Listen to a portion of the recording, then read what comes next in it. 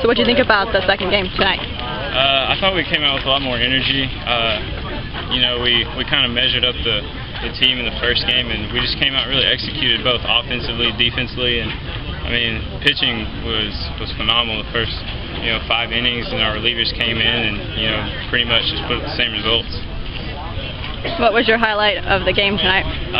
Really, it was a no-hitter going into the 5th inning, and then it's tough when it's getting broken up by a bunt, but it was just a great performance on just coming out and throwing a no-hitter for us through the first 4 or 5 innings. How are you enjoying California? It's different.